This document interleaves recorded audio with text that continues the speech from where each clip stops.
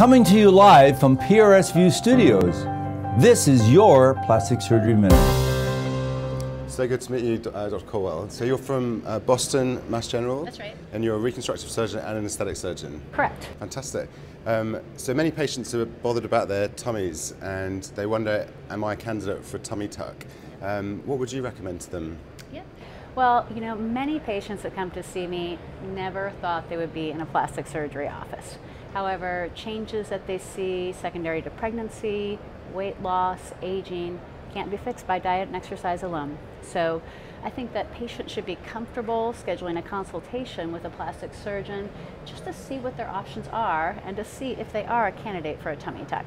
Fantastic. And are there different options when it comes to tummy tucks? There are different options, and it really depends upon how the abdominal wall can be stretched with pregnancy, how much loose skin there is, how much fatty tissue. So the good news is that we have 5 different kinds of abdominoplasties that can be tailored to each individual patient to give them the best result. Fantastic. And often patients coming in requesting tummy tuck have other areas, particularly if they've lost a lot of weight.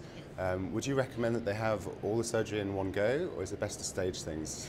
You know, it really depends on their overall health and their weight, their age, and the kinds of procedures they're doing.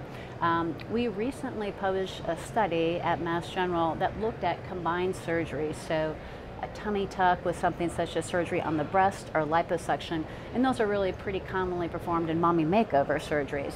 What we found is this kind of combined surgery had no increased risk of complications, so patients feel very self-assured that really the complication rate isn't higher with this.